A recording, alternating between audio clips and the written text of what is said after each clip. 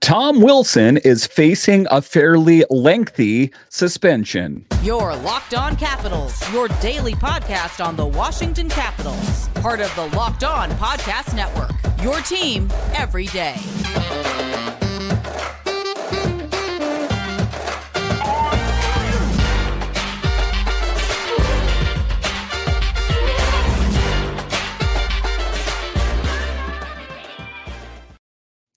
Well, hello and welcome into this edition of Locked On Capitals. I'm so glad you decided to join me today. As always, this podcast is free and available on all the major platforms, including the SiriusXM app and on YouTube. And I want to thank you for making this your first listen each and every day. My name is Dan Holme. You can find me on Twitter. It's at DanCaps218. You can find the show on Twitter. It's at Locked On Caps. And the best way that you can help grow the show is to subscribe to Locked On Capitals on YouTube and comment anything down below. I would love to talk Capitals hockey with you one-on-one, and we can do that on subtext. Just check the show description for more details. Today's episode is brought to you by Game Time. Download the Game Time app, create an account, and use code LOCKEDON for $20 off your first purchase. So in this edition of Locked On Capitals, we talk about some bad news surrounding the Capitals and one player in particular, Tom Wilson, as he is facing a potentially lengthy suspension. Not an ideal situation, as this Capitals team is still in the hunt for a playoff spot. We'll talk about that. A little bit later, we will talk about Brian Maclellan's initial thoughts on Spencer Carbery. I assume that he loved everything about Spencer Carbery, but there's some new information out lately from Elliotte Friedman that said there were some reservations that Mac had on the way Carbery was going to be the head coach. And then we'll talk about Nick Backstrom missing from the team photo and what is behind that. But just to get it going here, the big news, the biggest news, I guess I would say, is that Tom Wilson is facing what could potentially be a lengthy suspension. Not an ideal situation for a Capitals team that is already missing TJ Oshie, Elliotte Protas, and, Tom Wilson is a key ingredient to the Capitals' success, the physical presence, the leadership, the goal scorer. So to be minus him for any lengthy period of time would not be ideal. Rumors out there that it could be more than 5 games. So tough news and a tough break for Tom Wilson and the Capitals. Tell me if you've heard this before, but Tom Wilson was offered an in-person hearing for a high-sticking call on Noah Gregor. So tell me, have you heard that before? Tom Wilson in trouble with, doing this play or getting in a fight. Oh, yes, I've heard that quite often. It's been quite some time, but Tom Wilson is no stranger to getting in trouble, shall we say, because of the fact that Wilson is a repeat offender. He may face a lengthy suspension when the Capitals need him the most. The Capitals are already minus TJ Oshie and Elliotte Friedman, so to be minus him is definitely not optimal. If things go off the rails here and they don't have Tom Wilson and they don't, have TJ Oshie or Elliotte Friedman, it's going to be tough. The Capitals are going to have to find a way to overcome, and ultimately it doesn't come to quite that. The Capitals are fighting for their playoff lives and missing one of their key pieces, and Wilson is not optimal. Potentially, he could miss 5+ games. It is what is said here, just based on the fact of the nature of the hit and the fact that he is a repeat offender. The high stick came in the third period as Wilson was battling with Gregor along the boards. After an initial hit, he took an extra swing with his stick, hitting Gregor in the head. He received a double minor on the play. Listen, Tom Wilson is the kind of guy that plays with a lot of emotion. He doesn't mail it in. Sometimes I don't think he can ultimately contain himself. This was one of those situations. He was battling. It was a tough game. The Capitals were getting their butts handed to him. He wanted to find a way to get back into it and try to help boost his team as best as he possibly could. Like I said, Wilson is no stranger to being suspended, but it has been some time since he's seen the long arm of the NHL law. Listen, Wilson has a reputation. Caps fans love him, but the rest of the league hates him. But to be clear here, that if, for some reason he wanted to move on to another team, there's not another one of the 31 other teams out there that would not love Wilson on their team. They wouldn't be buying his jersey. They wouldn't be saying, oh my God, what a coup for our team. The only reason that they don't like Tom Wilson is for the very fact of his physical brand of hockey, kind of unapologetic approach to playing the game, and a Swiss Army knife. You know, you've seen players try to replicate, or there's players that I should say are similar to Tom Wilson's style of game, but not a true apple for apples comparison.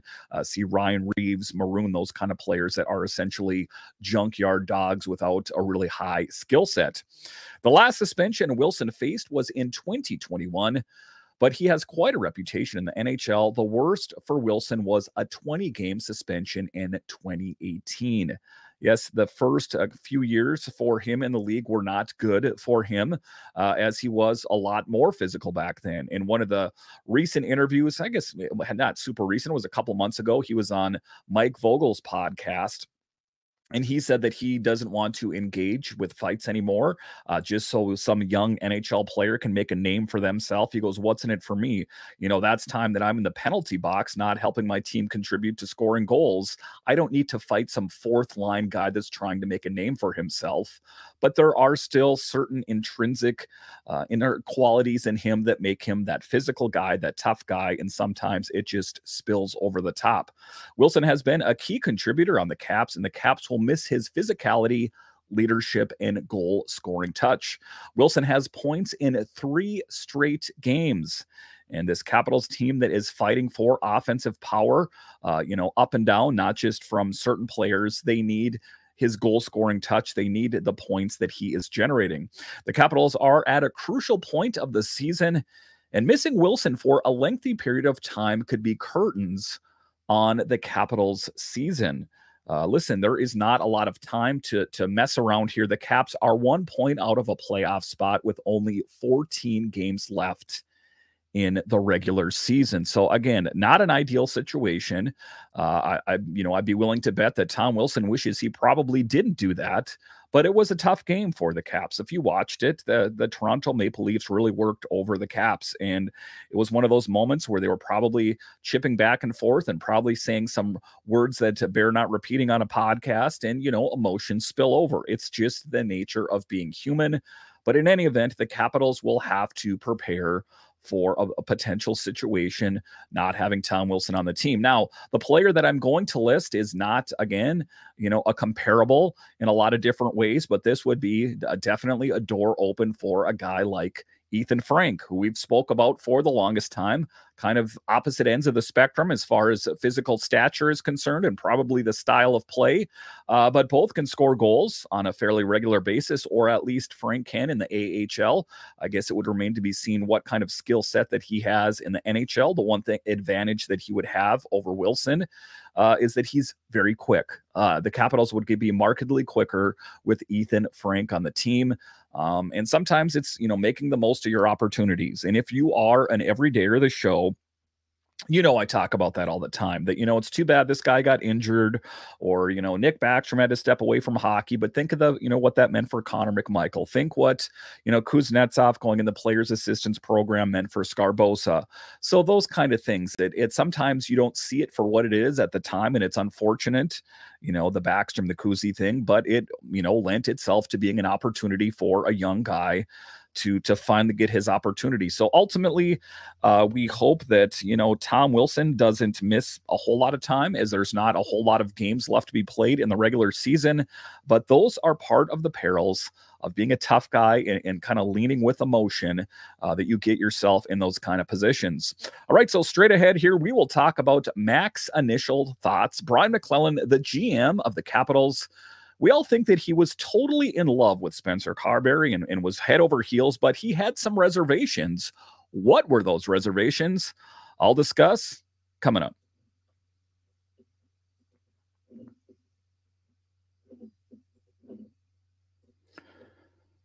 You shouldn't have to worry when you buy tickets to your next big event. Game Time is the fast and easy way to buy tickets for all the sports, music, comedy, and theater events near you. With killer last-minute deals, all-in prices and views from your seat, and their best price guarantee, Game Time takes the guesswork out of buying tickets. So one of the things that's frustrating for me is that when my favorite band comes to town or my favorite sports team's playing, and maybe I waited too long to buy tickets and I'm getting frustrated, take the frustration out of buying tickets with Game Time. They make it so easy. Take the guesswork out of buying tickets with Game Time. Download the Game Time app, create an account, and use code LOCKEDON for $20 off your first purchase. Terms apply. Again, create an account and redeem code LOCKEDON for $20 off. Download Game Time today. Last minute tickets, lowest prices guaranteed. Are you watching Fox Sports or ESPN on TV all day? Have to turn down the volume with all the shouting? Make the switch to Locked On Sports Today, a free 24/7 sports streaming channel programmed for you every day to bring you the biggest stories without all the screaming. Locked On Sports Today brings you the can't-miss analysis, opinions, and news, streaming 24/7 on YouTube or the free Amazon Fire TV channels app, part of the Locked On Podcast Network, your team every day.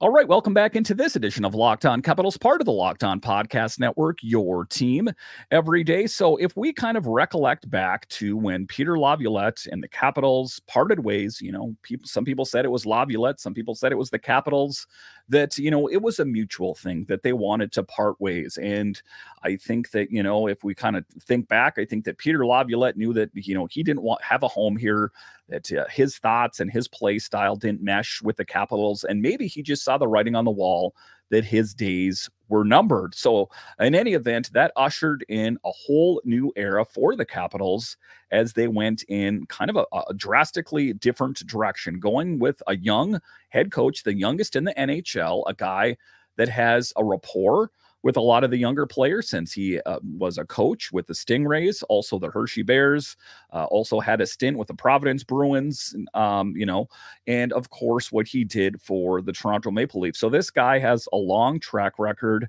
in the ECHL, AHL, and NHL, and has killed it pretty much at every stop along the way. So it seemed like a hand in glove, a no-brainer that Spencer Carbery would be the perfect fit for this team that wants to get younger and faster and yet still compete for a Stanley Cup. So was it all love? Was it all a total acceptance by Brian Maclellan on Spencer Carbery? But the more we're hearing about that, not necessarily the case. So just taking a look in what the history is here. The hiring of Spencer Carbery after the Caps parted ways seemed like a perfect situation, but in a recent 32 Thoughts column, Elliotte Friedman said that when he had a conversation with Maclellan at the recent GM meetings in Florida, that he had some differences with the way Carbery wanted his team to play defensively. And I'll talk about it here, what he's talking about in particular. And if you are an everydayer of the show, I've spoke about earlier that there was some disjointedness. It didn't seem like the Capitals were in lockstep, and they were still trying to learn Spencer Carbery systems well into the season. As it turns out, the systems were quite a bit different. Elliotte Friedman said the Capitals play a lot of defense zone man-to-man, and the coach said that he has the philosophy during the interview process. Maclellan didn't like the idea, but the organization knew Carbery and wanted to hire him and decided that he wasn't going to be the deal breaker. So that was the difference. The Capitals play a lot of defensive zone man-to-man.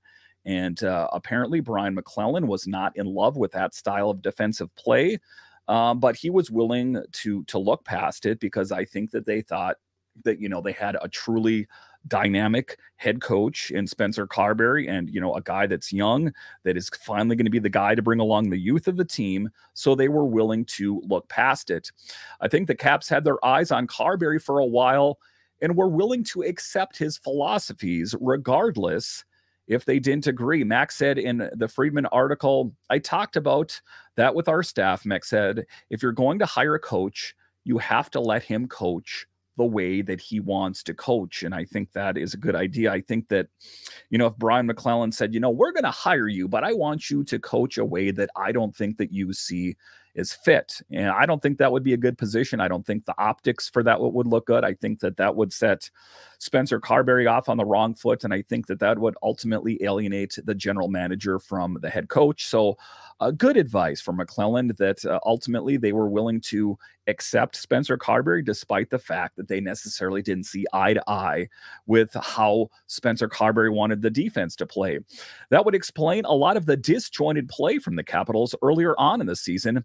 During the Laviolette's tenure, it was more of a mixture between man-to-man and zone. The Caps have often been generalized as being slow, and Carbery wanted to address that by picking up the pace.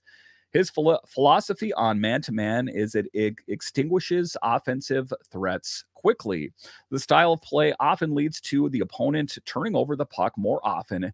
There's been good and bad to this style of play. When it's dialed in, it limits your opponent's opportunities. When it's reared its ugly head, it's led to the Capitals turning over the puck and spending too much time in their own end. And we've seen that. And that was the assessment here of, Elliotte Friedman. And that was the assessment of Brian Maclellan. And ultimately why they weren't in love with that philosophy. And I think that there's been more cohesiveness as time has gone on here. The players have bought into the system, but it was and probably was a bit foreign to a lot of the guys that have been on the team for a while, that, this is quite a bit different than the way the old guy did it here. But they've totally bought into the system here as of late. That was the slow learning curve I spoke about in the beginning of the season. Is it the right system? I think it's something that can be tweaked in the off season. And I say that with, it's going to depend on what happens with the team this season. I think that there will be a moment for Spencer Carbery and his coaches to reflect, this worked, that didn't work, and maybe tweak it. Or maybe they're just staunch and will dig their heels in and say, that's the way we play hockey. They're just going to have to learn. I think that, it would be a good mixture of that, not to just be too stubborn and say that's Spencer Carbery hockey. You better get used to it. That if for some reason it didn't work, that they would be willing to modify it. But all things considered, Brian Maclellan appears to like the job that Spencer's doing. He's doing a good job. You look at the roster at the beginning of the year, we had Backstrom and Kuznetsov. I think it's shifted. It's evolved into all of a sudden we have LaPierre last night at first line center, Dylan Strome second, Connor McMichael. However you want to slot those guys in, it's a different looking team, and it's played well since the break. And I've talked about it. And again, if you are an everydayer of the show, I've talked about that this team needs to get younger. It's, nothing too foreign to people that know the team rather well, that it is one of the older teams, or it's still up there, one of the older teams roster-wise in the NHL, that they have this young talent that's obviously really good, as the Bears won a Calder Cup last year and very well could be on the way to, making a push into the playoffs, and dare I say a Calder Cup this year. Why not take a look at it? Why not totally buy in on Hendrik LaPierre? Why not, go all in on Connor McMichael and some of these young players? I think it's paid off really well for the Capitals, as Hendrik LaPierre has been one of the biggest contributors as of late on the Capitals, and Connor McMichael taking on a lot bigger of a role in Nick Backstrom's absence is what I'm going to dub it as right now. We don't know what the future holds, but for right now, Nick Backstrom's absence from the team. Connor McMichael has taken to that like a fish to water, and I think that it was an ideal situation. So that's where the Capitals are at. Sometimes, you hire a coach and, for example, the Flyers, when they hired Tortorella, they had to know that he is a bit prone to being, a little emotional, but they hired him regardless. It's not like, well, we're not going to go with Tortorella because he gets a little crazy behind the bench. Or, you could say the same thing about Wah for the Islanders, guys that are a little bit over the top. So you have to accept the good and the bad and see what your options are. I honestly think that if the Capitals had someone else better behind door number 2, they probably would have gone with him. But I think that Spencer Carbery was a wise decision. I think back to the other guys that were being circulated, Halpern, that would have been another option as well. He was one of the front runners in my mind as well. But all things considered, I like Spencer Carbery's job, and to extinguish any of the thoughts out there that if for some reason the Capitals don't make it to the playoffs this year, that, maybe they should part ways with Spencer Carbery. Quite the contrary. One heck of a coach. It's a work in progress. And it's also been noted by some of the bigger names within the NHL. Some of the big names in the NHL have said that Carbery should be up for the Jack Adams Award consideration for Coach of the Year. I would definitely say he's worthy of it. All things considered, I don't know how the Capitals will finish this season. The one thing I know is that they're in a better position than when they started the season. Again, it's a tough thing right now. There's a bit of uncertainty. How much time is TJ Oshie going to be missing? How much time is Elliotte Friedman going to be missing? How long is Tom Wilson potentially going to be suspended for? Those things, this hard push towards the end of the season could all evaporate. Say if Oshie misses a lot of time, or say Wilson misses 5+ games, those could be game-changing and season-changing moments. All right, so coming up here after the break, we will talk about how Nick Backstrom was missing from the team photo, and ultimately what was behind that, and how there was a space left next to Alex Ovechkin, the captain, the significance of that, and is there any hope that we see Nick Backstrom this season or ever? I'll discuss straight ahead.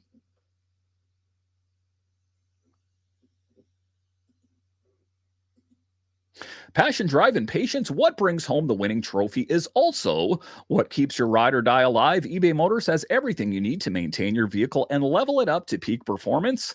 From superchargers, roof racks, exhaust kits, LED lights, and more, whether you're into speed, power, or style, eBay Motors has got you covered. With over 122 million parts for your number one ride or die, you'll always find exactly what you're looking for. And with eBay Guaranteed Fit, your part is guaranteed to fit your ride every time or your money back. Because with eBay Motors, you're burning rubber, not cash. With all the parts you need at the prices you want, it's easy to turn your car into the MVP and bring home that win. Keep your ride or die alive at ebaymotors.com. Eligible items only. Exclusions apply. eBay Guaranteed Fit only available to U.S. customers. All right, welcome back into this edition of Locked On Capitals, part of the Locked On Podcast Network, your team every day. So a change for the Capitals this season that, I kind of saw coming and still kind of caught me by surprise was that when Nick Backstrom stepped away from hockey indefinitely, and what that means for the long term. Is there any chance that we see Nick Backstrom on the ice this season? Is there any chance that we see him take to the rink, the ice, in a game activity ever again, whether it's this season or ever? There's a lot of questions, and ultimately I would be the most surprised if we ever see Nick Backstrom put on a Capitals jersey and take to the ice. It would just be very surprising. But all things considered, the Capitals are missing a big voice on the team. And it was an interesting moment today, as it was the team photo, and there was a gap next to Alex Ovechkin to potentially edit in the photo of Nick Backstrom, as he was not with the team at that time. But the significance of Backstrom and all of that is kind of coming into focus. Is there a chance Nick Backstrom makes a return at some point? The Caps took a team photo, but left a space available where they can edit in his photo. Backstrom took an indefinite leave from the Capitals, but has not formally retired. He's still a huge piece on the Capitals, if not on the ice, in the locker room when he's available. He's a trusted guy. He is a guy that is loved by all of his teammates. I don't think that there's probably anyone in the Capitals locker room, or probably anywhere in the NHL, that has a negative thing to say about Nick Backstrom, a quiet guy, a humble guy, but one heck of a hockey player. He was one of the best guys out there you could find. Ovechkin told reporters in Edmonton last week, it doesn't matter what position you are. He could begin the play so well. He was strong on the puck. He was one of the best. And I've said this time and time again, that I don't think that Alex Ovechkin would be the player that he is today if he didn't have Nick Backstrom. You saw Alex Ovechkin's struggles with different centers throughout the season. He found his way after the All-Star break, but I think it's a safe thing to say. And I think that Nick Backstrom would say it. I think Alex Ovechkin would say it, that those two work together very well. They both were lucky in a lot of ways, but Nick Backstrom was the humble guy that was just like, didn't want any of the limelight, didn't want any of the accolades. He just, pushed all of that in Ovechkin's direction, and Ovechkin was happy to soak it all in. But at the end of the day, I think that Ovi knows that, you know, the big role that Backstrom played. Backstrom has not skated with the team and has only taken to the ice in a tracksuit, you know, separately on his own, probably to see where he's at with that hip, just to test things out. But a tough moment for a lot of the guys. You know, if you take a look at Tom Wilson, when he was a young guy on the team, he affectionately referred to Nick Backstrom as dad.